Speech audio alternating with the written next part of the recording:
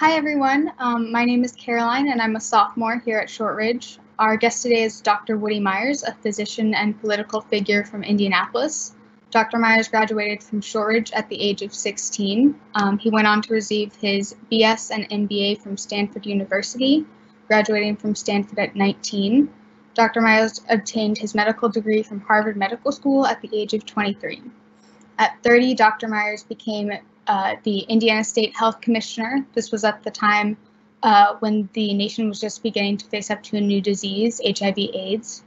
When an Indiana teenager named Ryan White contracted the disease, Dr. Myers fought to keep Ryan in school when his district banned him after his diagnosis. Dr. Myers has also worked as the Chief Health Officer in big companies such as Ford and WellPoint. Recently, Dr. Myers was the Democratic nominee for Indiana governor. Welcome, Dr. Myers. Thank you so much. It's great to be here. Yeah, so let's just start off talking about your time at Shortridge.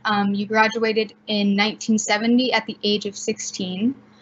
So if you first could just tell us a little bit about what Shortridge was like at the time in terms of size and of the student body, and overall just the atmosphere, and then if you wouldn't mind just telling us how you were able to graduate at 16. Well, I remember my time at Shortridge with a lot of positive feelings. You know, high school can be rough, but for me, actually, it was enjoyable. I was a little younger than all the other students, so I think my biggest issue was kind of I was a social misfit in the sense that I wasn't sort of at the same level of sort of adolescent maturity, perhaps. Let me just use those words as some of the other students. So I didn't go on very many dates. I didn't do a lot of the cool stuff. I got invited to maybe 2 parties the entire time I was there, but I didn't let that bother me. I enjoyed being in high school. I had a lot of great friends. And I remember several of my teachers very well. I remember my history class, my biology class, my government class. I remember working on the Shortridge Echo. I don't know if they still have the Echo or not, but I wrote an article at the time that the assistant principal didn't like. And he wanted me to change it, and I said no, I wasn't going to change it. So I think I got kicked off of the Echo staff for being somewhat defiant. But I thought it was my First Amendment right to say what I wanted to say. So I remember that. I only played sports for 1 year. I wasn't really that good at football, even though I was a big guy. So I only played football for a year. But I had pretty good fun in high school, and I remember one last thing I'll say about it. In 1968, Shortridge High School went to the state basketball finals, and we played Gary Roosevelt. It was at Hinkle Fieldhouse. In those days, they called it Butler Fieldhouse. And I remember that we had already planned the victory party for after the state, because we had a really great team that year. But Gary Roosevelt had other ideas, and so we lost that game 68-60. I remember the score. It was the saddest day of my little high school life. I was a sophomore at the time, and it was like all our world just kind of deflated after that game. One other little memory too. On April 4th, 1968. That's when Reverend Dr. Martin Luther King was assassinated. I was in Shortridge at the time, and it was a really tough day for the city of Indianapolis. Robert Kennedy was in Indianapolis that night, and calmed everybody down. I was watching TV and saw his speech live when it happened. Of course, they interrupted all the TV shows to show what was going on. And unlike a lot of other cities, Indianapolis did not have a big riot like they did in other places. And a lot of people give Kennedy credit for calming things down in our city. Shortridge was pretty rough being in school the next day. A lot of folks were upset and angry. I remember that we did a little march around the school. We didn't quite know how to do a protest march. There were no guidebooks. So what do you do after you've walked around the school and chanted a few times? then we went back to school. I guess that's what we did. But there was no violence or anything like that. But it was a very rough time for America, a rough time for Indianapolis and Indiana, and a rough time as a high school student. It made us think about race and all the issues surrounding race, and we had discussions about it in some of our classes. But I remember Shortridge with a very positive feeling. That's great to hear. It's really interesting because I know in some of my classes, like we still have those discussions regularly. So it's nice to hear some of the parallel for that. So you grew up in Indianapolis and then graduated from Shortridge. So what made you choose Stanford University for college? Well, I wanted to get as far away from Indianapolis as I could. And I wanted to go to as good a school as I could get into. So I applied to schools on the West Coast and the East Coast. I had really never heard of Stanford, nor had the counselors. The college counselors in those days were just not all that great. And when I told him I was thinking about my guy, I told him I was thinking about going to Stanford. He said Stanford, Connecticut. He didn't know Stanford was like a university in California. He was thinking it was a city in Connecticut, Stamford instead of Stanford, you know. And I said, no, guy, there's a university out there that's actually pretty good. I applied, I got in. I don't to this day know why they took me, but they did. I loved it. I am so glad I did that. My dad did not want me to go. My dad wanted me to go to the University of Chicago. And I went up to visit University of Chicago. And I remember they put me in this gray, dark dormitory. It was a Friday night, and people were sitting outside their rooms talking about physics on a Friday night. And this isn't college. You're not supposed to do that in college. They did take us to a blues concert. I got to hand it to them. I saw Buddy Guy, who is an incredible blues guitarist. They took us to a concert of his, but I decided, you know what? I think I'll go to California instead. So I accepted the Stanford offer and got on an airplane. It would cost $70, $70, which is pretty cheap. I got on a flight. We went on a TWA plane. I got on a TWA plane to St. Louis, changed planes, got off in San Francisco, got on the bus. They had buses to take the kids down to Stanford. And I was sitting in the back of the bus, and everybody on the bus seemed like they knew somebody. I didn't know anybody. And I just sat there the whole time asking myself, what did I do? Why did I do? Here I am way out in the middle of California. And then the bus made a turn into the campus. Stanford campus is incredibly beautiful, incredibly beautiful. And I remember the first time I saw the Stanford Church going down Palm Drive, and I knew immediately that I had made the right decision. And I've never looked back. I've never regretted it once. Yeah, that's really interesting to hear. So just at what point did you know that you wanted to be a physician? That's a fairly big goal, but I would like to hear about that. Yeah. Well, it actually goes back to Shortridge. I didn't always want to be a physician. I was in my history class. My class was taught by a guy named Tom Henderson. And one of the guys next to me, one of the students in the class, was a guy named Tom Nolan, who's now actually a high school leader in Southern California. And at the time, the Vietnam War was raging. And my dad had been in the Army and had been a sergeant. He was in the Army Air Corps and had been a sergeant. And I decided, well, because every guy kind of wants to outdo his dad, at least in those days. And so, if he's in the Army, I'm going to be in the Marine Corps. And if he's a sergeant, I was going to be a captain. And I really thought that I should go to Vietnam and to be in the Marines, but I couldn't. I was way too unhealthy to pass the physical exam. And I remember talking about it to that guy, Tom Nolan, in the class, and I told him I was going to go to Vietnam, and he said, "Man, why do you want to do that? You have to kill people in war." And then he started talking about, and I said, my little 14-year-old brain said, "Well, gosh, he's right. I don't want to kill people. I want to save them." And so I did a 180.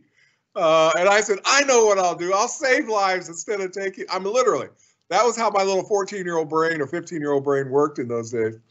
And that's the beginning of me becoming pre-med. I was Mr. Black was my biology teacher at Stanford, excuse me, at Shortridge, and he said I got a really good grade in his class, and he said I ought to think about doing something like medicine. And I said, wow, my biology teacher thinks I can do it, and those kind of encouraging statements kind of got me going. So I look back on Shortridge as having been a major influence in me becoming a pre-med student at Stanford. Well, yeah, that's really great to hear. I like hearing how you switched so quickly. Well, talking about Shortridge and physicians, so I know that there are a lot of students here at Shortridge, myself included, that are aspiring physicians. So Good. What advice would you give to those students? Keep your eyes on the ball. You know, there are a lot of distractions when you're 15, 16, 17, and 18. And that'll keep you from pursuing your goals if you let them. I know that it's a time when a lot of kids begin experimenting with tobacco and alcohol and drugs, and I guarantee you, if you want to take care if you want to become a physician, that those kind of experiments can cost you time and cost your reputation. Then it'll be hard for you to fulfill your goals. And it's going to be challenging. It's, you know, the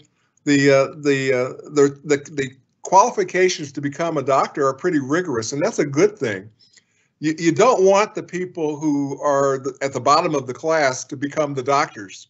You want the people who are truly dedicated, truly interested in helping people, and who are brilliantly capable in terms of their academic ability. You don't have to be you don't have to be like an A+ math student and an A+ science student and an A+ English student and on, but you got to be pretty good, and you got to be pretty good overall, and more importantly, you got to be a good human being, because to be a good doctor, the number one requirement is to be a good human being first, and understand that your job is to help the patient. Your job is to protect human life. Your job is to find new cures for old diseases, and your job is to teach others how to do what you're doing. But it's a wonderful career. I mean, you can become a doctor and then take your skills anywhere in the world. I mean, even with language barriers. I mean, I am the chairman of the board of an organization called the Mozambique Healthcare Consortium. And so we do projects in Mozambique. In fact, I was on a Zoom this morning with one of my colleagues out in Maputo, Mozambique, who is very involved in helping the local folks to thrive and businesses. And I was getting an update on what was going on in Mozambique. I hope to go back sometime later this year. And being a physician, you can do that kind of stuff. You can get involved anywhere in the world with issues that are very important, like healthcare. We talked a lot about what's going on with COVID in Mozambique, and testing and the vaccine and hospitalizations. And in fact, we had an hour Zoom scheduled. We didn't get through our agenda at all, so we got to do another one like later on this week or next week.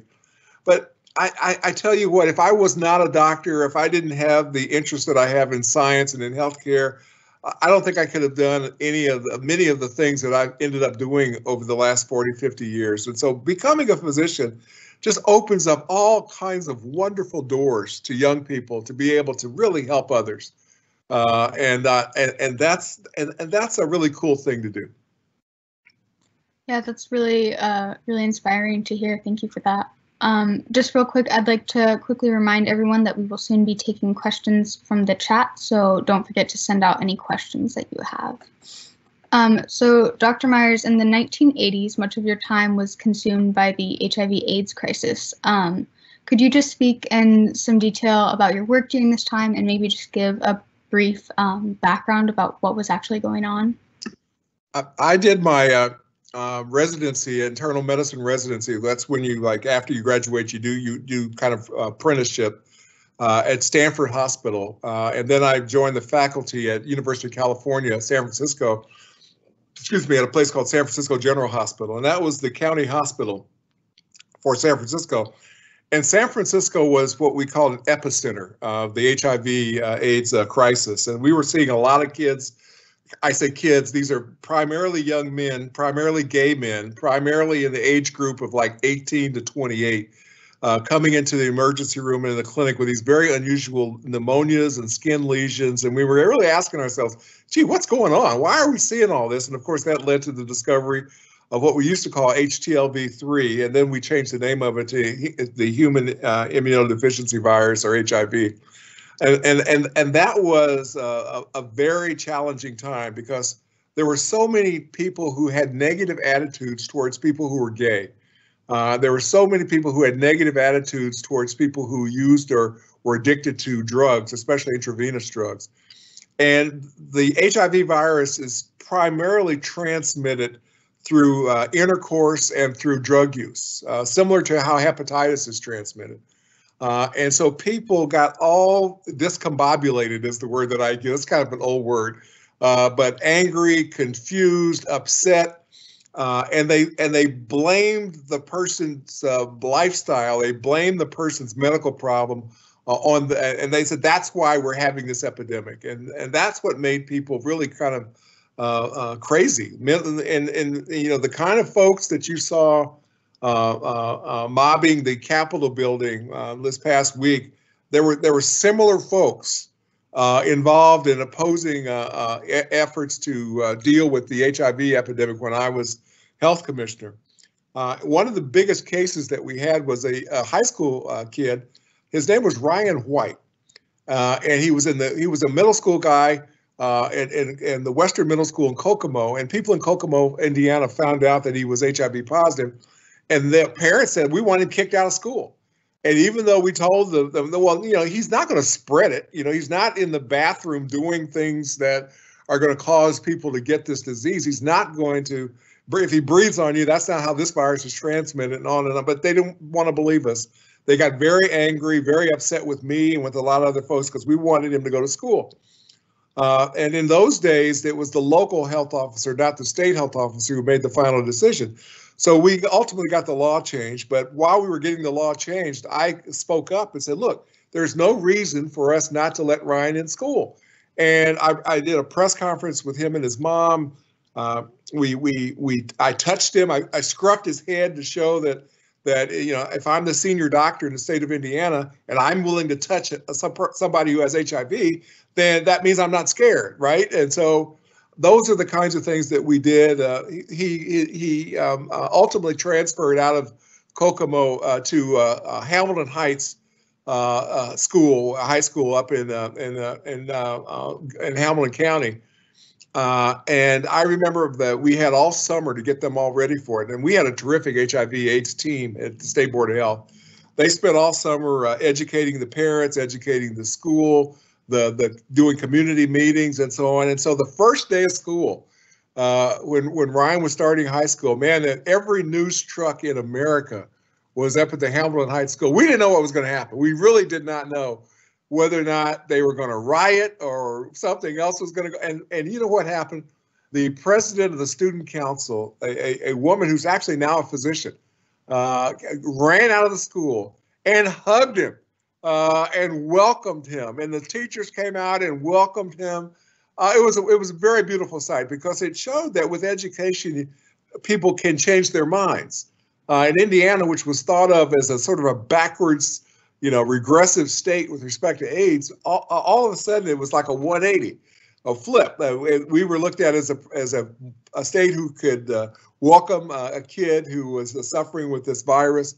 And it really changed the feeling about AIDS. And because of all of the publicity, Ryan became an international celebrity. I mean, Michael Jackson bought him a car and took him to concerts, and Elton John, and he got invited to the White House, and all kinds of stuff started happening. Unfortunately, he was born a couple years too early for the treatment for HIV/AIDS that now has turned it from a lethal disease into a chronic disease. And so he died a few years later. But he played a very important role, and our health department played a role in helping people to understand what was going on with this virus and why we should fight the virus, not the people with the virus. And that was the important distinction that we had to make when we were dealing with the HIV/AIDS when I was health commissioner a long time ago. Yeah, that's great to hear. It's definitely, even still seen as such a controversial thing. So it's great to hear about your work during that time.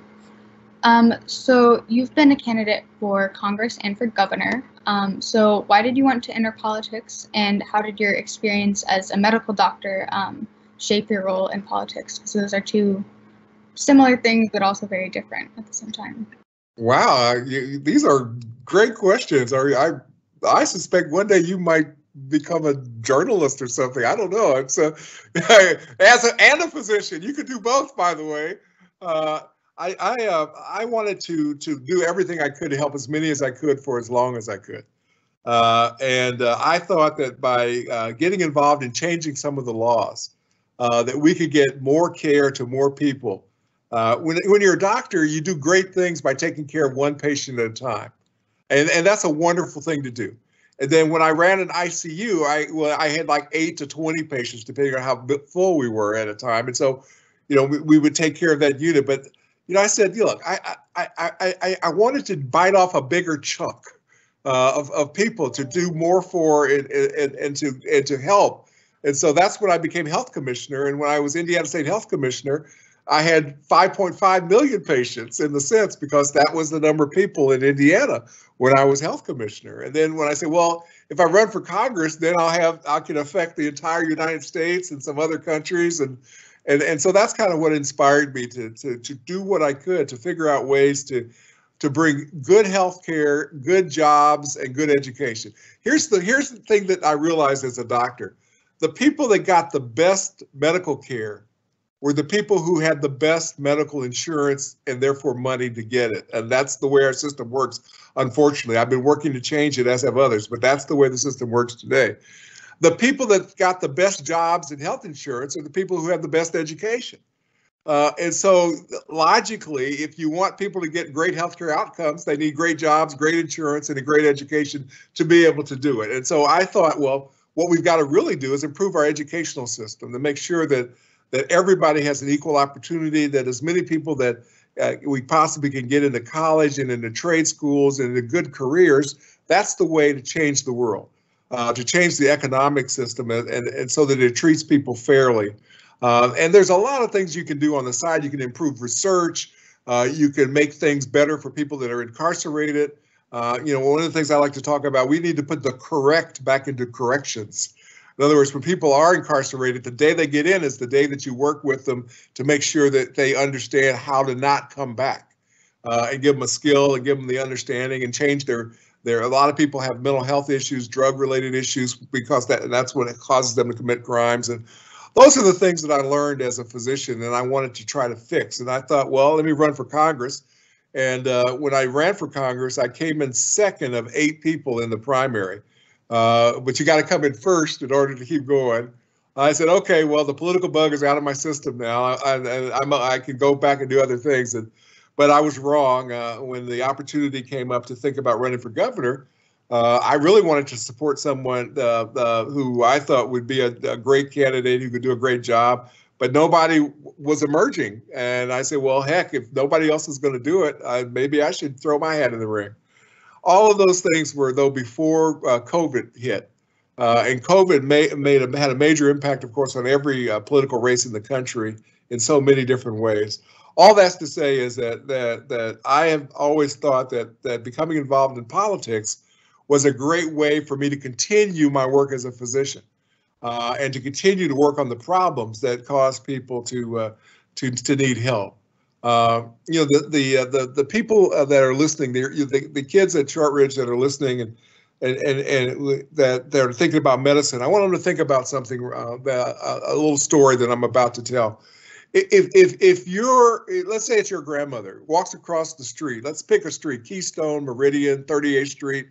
If she walks across the street and halfway across the street, she has a stroke or a heart attack and falls down in the middle of the street, then someone will call 911.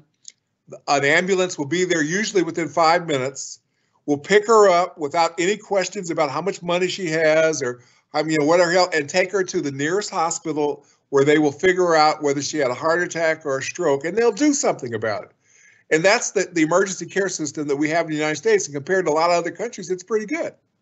But if your same grandmother walks across the street with bad blood pressure, and if she had that blood pressure treated, which will cost less than a couple bucks a day, then she would never get the heart attack or the stroke that we would gladly pick her up and take care of.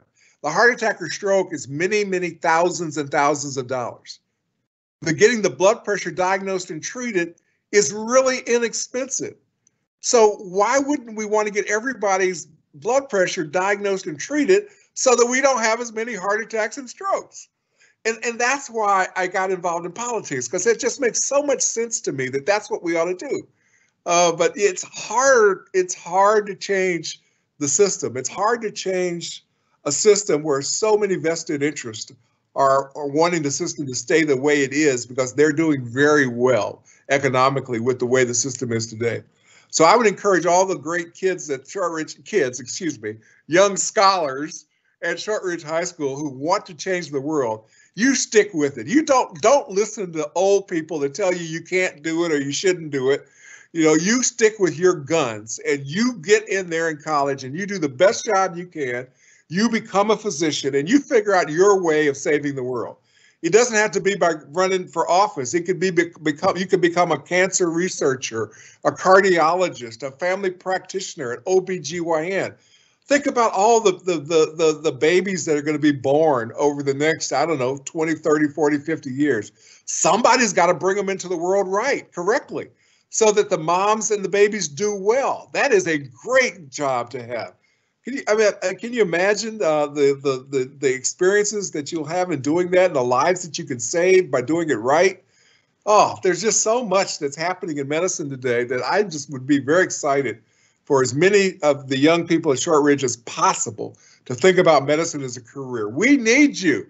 I'm an old guy now, and so I'm going to need one of you guys to go to become a great doctor, so that when I get to the point where I'm having those problems, then one of you can take good care of me, and then on and on and on and on and on. So that's the way the system should work. And if you're interested in healthcare, you're interested in medicine, now is your time. Whether you want to be a nurse, a doctor, a pharmacist, anything. COVID-19 has exposed all of the problems that we have in the healthcare system in the world today that haven't been fixed. Why? Because my generation hasn't been smart enough to fix them. We've made some progress, but nowhere near enough.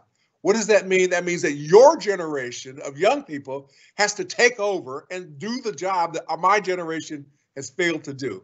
And I want to help you to do that. So please, please, please follow your dreams and make sure that you're doing something that's going to save us from ourselves.